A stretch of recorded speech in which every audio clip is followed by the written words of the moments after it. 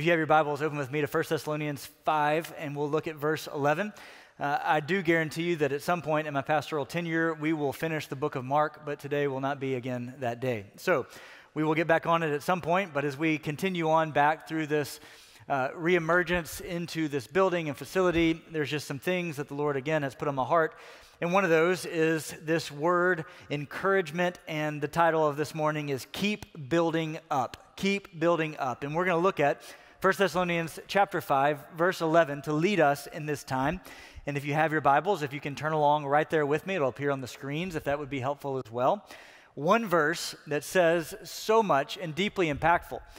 Paul writes to the Thessalonians, "Therefore, encourage one another and build one another up, just as you are doing." Let me say it again. Therefore, encourage one another and build one another up, just as you are doing. Let me pray over it. Lord, would you make it so? Would you continue to encourage us as we encourage others? Teach us, mold us, shape us more into your image today. And it's in Jesus' name we pray. Amen. The first thing that you notice as a good student of God's word and been in the church for a long time, when you see the word therefore in the text, what should you do? You should always see what it's there for, right? As you're reading personally, individually, in your own quiet times, when you see the word therefore appear in Scripture, you always want to look and see what's come before it that would lead us to this place. So when you look at what comes before therefore, encourage one another and build one another up, just as you are doing. You see in chapter 5, Paul is writing to the church there about concerning the end times. He's saying, hey, the Lord's going to come like a thief in the night. Like just quickly, all of a sudden, the Lord is going to come back. Are you being sober-minded and are you prepared? Are you ready for the Lord to come back? Are you ready to be prepared? And at times we maybe look for the signs, we look for the times to come, but the question is more than are you looking for the signs? Are you ready for the Lord to come back or for the Lord to call you home? Right, that's the greatly more important question. Are you prepared for the Lord to come back? And so with that, it's in light of that we are led to verse 11. Now, let me remind you how important that it is that we pick up on the context clues of Scripture. If I were to tell you today that 6 years ago, I rushed to the hospital, right? If I just gave you that line, 6 years ago, I rushed to the hospital. Now, you may ask a lot of questions, right? What led you to the hospital? Are you okay now? Are you still having issues from 6 years ago? What led you to be there? Why did you have to rush, right? All those questions would be very natural and good questions. But if I quantified 6 years ago, I rushed to the hospital with 6 years ago, Brittany went into labor, so therefore we went and rushed to the hospital, right? It gives so much more clarity to that statement. 6 years ago, we rushed to the hospital, much more clear when you say, Brittany went into labor, therefore, 6 years ago, we went to the hospital, right? And so here, again, when we see, therefore, encourage one another and build one another up in light of the reality that Jesus is coming back, that Jesus will come like a thief in the night, overnight, quickly, when we are not expecting it. And the question becomes, are we ready and are we encouraging one another for that day? All right, so that's a very important question that even this past week has come more into razor focus. This past week, we received a prayer card that's up here on the screen. I wanted you to see it. I posted it because I just was so taken by it. A child in our youth program, a young in a student ministry, simply turned in this prayer card that just said that all bad things to go away. It was such a beautiful prayer, and one that I've kept right by my little desk on the computer because it's been such a profound reminder of what we often pray for pretty constantly. I mean, this prayer sums up most of my prayer life on behalf of our church, behalf of my own life. You're praying earnestly, Lord, would you take this cancer away? Would you take this terrible thing away? Lord, would you take this hardship away from this person? Lord, would you deliver this person out of this difficulty? At the end of the day, I'm praying, Lord, would you just take all the bad things away? Right? Have you often prayed that? Do you feel that in your own heart? At times just praying, Lord, just take all of these bad things away. Prayer request has just deeply touched my heart to be reminded that As we look back at 1 Thessalonians 5, we are looking forward to the day that Jesus will come back and make all things okay, to take away all the hard things, to take away all the bad things, to take away all the tears that we cry and the cancers that we endure. But until that day comes, until the Lord does deliver us from these hardships that we face, encouragement is a ministry that we are called to continue on in this difficult, hard world that we live. And so let's look at some definitions that can help us this morning. First, what is encouragement? What is the biblical understanding of what encouragement is? Well, if you see it on your outline, encouragement is putting courage into a person. Encouragement is putting courage into a person. The biblical understanding of encouragement is not simple flattery. Encouragement is not to say, hey, I like your suit. Yeah, your skirt is very nice. Or, hey, Mark, your cowlick is probably staying down better than it's ever had today. Your encouragement is not simply calling attention to physical attributes that you like. Right? That's a good encouragement for people just to say nice things about somebody, but that's not the biblical understanding of what encouragement is. Encouragement is pouring courage into the heart of a weary soul. Encouragement is putting courage into the soul that doesn't feel like they can take another step or walk another day. Encouragement is much greater, much heavier than just saying physically nice things and flattery over another person. Encouragement is a much weightier task that we experience. It's putting courage into the heart of a war-tossed saint. And I've tried my hardest over these past 2 years as your pastor to be as open and honest and transparent as I can possibly be with you.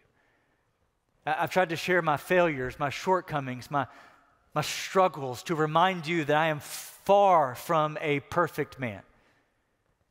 So I've tried to be honest about where I've fallen short, try to be honest about the times in which I have failed, try to remind you of those situations and circumstances that I am struggling. And you as a church, these past 3 years have really endured some difficult days. From COVID to a pastoral transition to a fire to people running into our church with their car. I mean, just all sorts of stuff that's occurred this past 3 years. And you as a church have responded beautifully. And you have put courage into my soul. And this morning, I wanted to give you a visible representation of the courage that you have put into my soul. For the past 2 years as the pastor of this church, I have kept every card and letter that you have sent to me to encourage me. 2 years. A box full of cards and notes and encouragement to bless my soul. I've only kept the good ones. And they're here represented. I'm kidding, of course, but for 2 years, on the days that I thought, I just don't know that I can take another step. I am weary, I am exhausted, I'm tired. I don't think I can do this. Just cards, notes of affirmation and encouragement in Scripture. An outpouring of love and support to my heart daily. I mean, it wouldn't be daily that you get a card or a note or a letter just saying, hey, I'm with you and I'm praying for you. I'm on your team. I got you. We're praying for you. God's with you. He hasn't forsaken you. He hasn't left you. He's with you. Keep going. Keep pressing in. Just day after day after day, receiving card after card, letter after letter. This is the kind of church that we are. A church that when we're down, when we're struggling, you just pour out your affirmation, your encouragement constantly onto a weary soul. Day after day, when I felt like I don't know that I can take another step. A day after day where I feel like, Lord, what else can happen around here? Day after day where you feel like, Lord, what in the world is happening? You poured your courage into me. Some of them were kids just writing notes saying, Pastor Mark, we're with you. Mark, we love you. We're praying for you. Over and over and over, just to receive card after card after card after card, letter and note after note after note after note, just saying, we are on your team. Now, I don't pour all these out here just to say, hey, this is great, y'all keep it up. I'm reminding you who you are as a church. You put courage into the hearts of weary brothers and sisters. When men and women don't think they can take another step in parenthood, you continue to put courage into the hearts of believers. On those days that you are weary and don't think you can take another step, you encourage brothers and sisters. These things are not, hey, Mark, your suit looked good on Sunday. Hey, you had a nice tie. I really appreciate it. These are God's words spoken back, scripture written, prayers prayed to encourage a weary soul. And so for that, I want to say thank you. For that, I want to say keep lifting one another up, keep encouraging one another just as you are doing. Our world is a weary world full of discouragement and dismay, but as you encourage one another, you build up a weary soul. When the kids don't sleep well and you walk up to church and you're frustrated and tired, I cannot tell you how many times I've picked up a card and just began to read that encouragement from a brother or sister who just wanted to pour out their heart in affirmation. What does that do but put courage into the soul? So with that, I want to remind you what your calling is, the weightier responsibility, not just to send flattery through the mail, not just to send flattery through your words, it's to build up a people who are weary and tired and broken and hurting. So if encouragement is then putting courage into someone, what would then discouragement be? Discouragement is taking the courage out of someone. Discouragement is not simply saying your calic is off today or your suit is ugly. Your discouragement is not simply talking negatively about somebody. It's actually taking the courage out of someone who's called to live on mission for the Lord. So again, you feel that these are weightier terms, not just simple flattery. These are weighty terms that we would put courage into a weary soul. In discouragement, God forbid, we would take the courage out of a weary soul. And so we do that as we encourage and build one another up. And the language that Paul uses reminds us, encourage one another and build one another up, just as you are doing. The reminder that we are with one another, that we exist in community with one another. The old adage we say around here a lot, we need Jesus and we need each other, means that we exist around one another to encourage each other as we walk through life's challenges. Meaning we need to know what's going on. We need to walk with each other through life's ups and downs. We need to confess those areas that we need help in. We need to walk with brothers and sisters together through whatever life would bring to us. Because the reality is, you need courage when you're weary, exhausted, and don't feel like you can keep going. You're going to need courage when you're walking with the Lord and taking a next right step of obedience. You're going to need the Lord's courage in your soul when you're walking with the Lord to take the next right step of obedience. You're going to need courage when you're confessing your sin to another brother or sister. You're going to need courage when you're sharing your faith with an unbeliever. You're going to need courage when you're in an environment that is hostile to the gospel. You're going to need courage when you're facing a cancer diagnosis, when you're walking through grief, when you faced a miscarriage,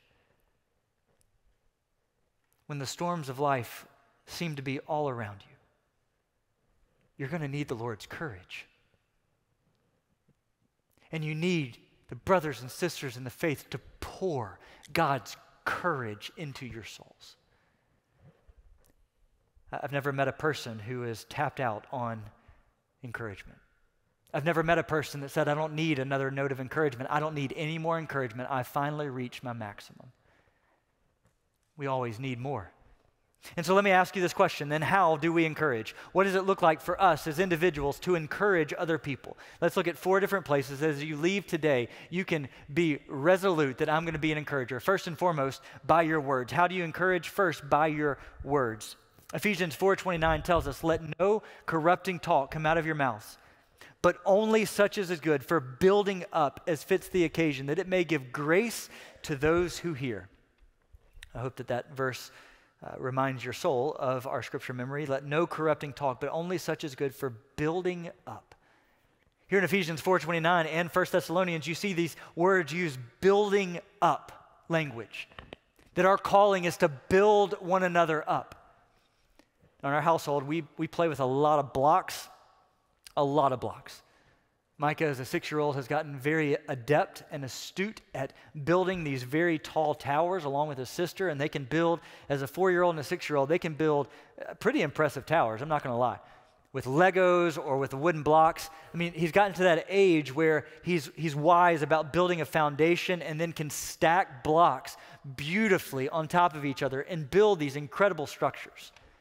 He's gotten pretty good over time. As he's matured, his dexterity and his ability to build a foundation and a base has gotten better and better as he has matured to build up these incredible towers.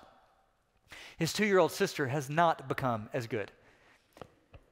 She's gotten mighty good at tearing down those towers, right? Where Micah spends time and Helen Ann spend time building up the towers, his sister has become good at just going this action, this activity, right? Just knocking everything in sight down.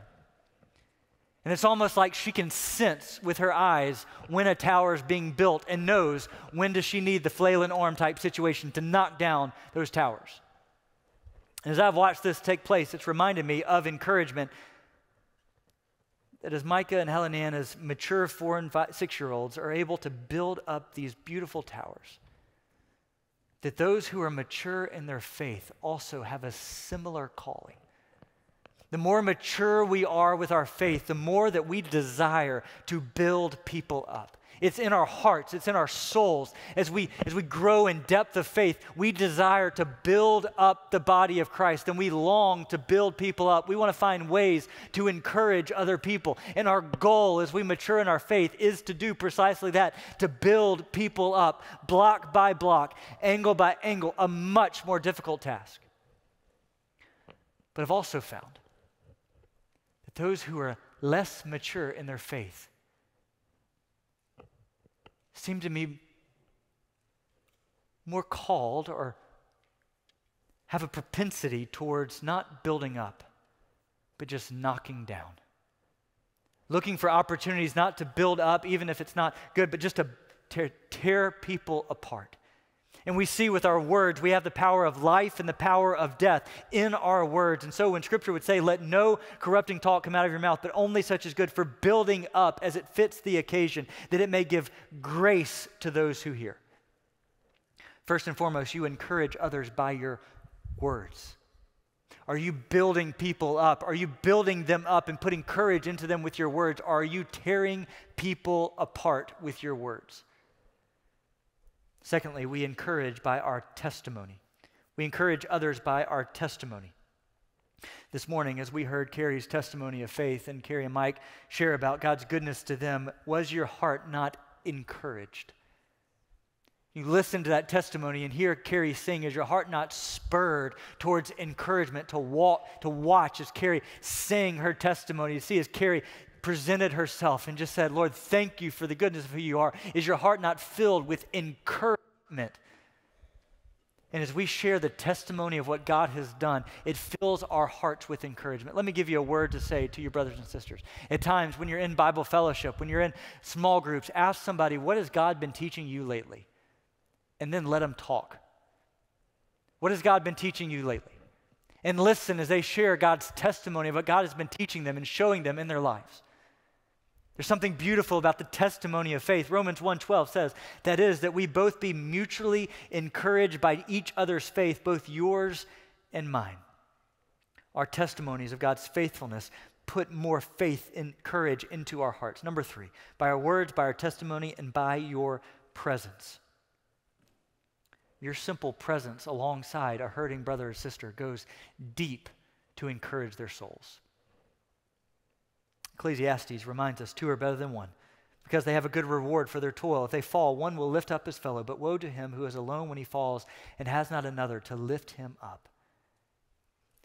Reminded of these past couple weeks as we've had some power outages at the house, and I remember those days of the power going out at the house and sitting around as mom and dad would light a candle and we'd play board games, and this scary situation all of a sudden turned into this fun evening of no light, no electricity, but we're playing board games around the family table and we're, just playing and having a good time.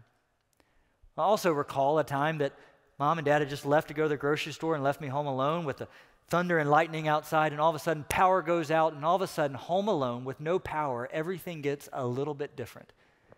There's no candle, there's no board games, there's just fear. Home by yourself, the thunder's raging outside, there's no light on in the house, and all of a sudden, with no presence of the parents in the home, my little heart was beating fast. And it's amazing, as soon as they walked in the door and opened the door, even though the power was not back on, even though the storm had not stopped at all, even their presence calmed my fear and filled my heart with courage. The same is true as we walk through whatever it is the Lord leads us to. It's amazing what the presence of God's people alongside a hurting brother or sister does for the soul. Standing beside a hospital bed, standing behind a hospice bed, standing next to someone taking cancer treatments. It's amazing what the power of our presence does for a hurting soul. Never underestimate your presence next to a brother or sister, just your arm around them to encourage them. So by your words, by your testimony, by your presence, and lastly, by God's truth. We give and put courage into another soul by God's truth. Romans 15:4 reminds us, whatever was written in former days was written for our instruction, that through endurance and through the encouragement of the Scriptures, we might have hope. This morning, what's written on most of these cards is just simply Scripture. It's simply reminding me of God's transforming truth over and over and over and over again. I remind you of your encouragement that would come through God's truth, pointing people constantly to God's truth. As we conclude this morning, let me just give you a final word. As we leave this place, this is a practical sermon, a practical thing that you can develop and deploy today. So pray and deploy the treasure of encouragement into others today. My desire for us as we leave this place is that we would deploy the absolute treasure of encouragement into other people's hearts today. As we leave this place, as you go, who can you encourage? Who can you build up in your life around you? Who needs the courage of the Lord put into their hearts through your presence, through your words, and through your testimony of God's grace? So pray and generously deploy the treasure of encouragement into others. Let's pray together. Lord, we thank you for this day. Lord, we thank you for this joy-filled opportunity to come together. We thank you for the way that you have demonstrated yourself to us. Lord, I pray that you would continue working here in our midst, that our church would be known as a place that lifts up the name of Jesus and fills weary hearts full of courage to face the day. Lord, thank you for what's been done here in the past. Thank you for the courage that's been put in hearts all over this sanctuary and this congregation for years and years and years. And thank you for the courage that we leave this place with as we go. Lord, we love you, and we thank you for Jesus. It's in his name we pray. Amen.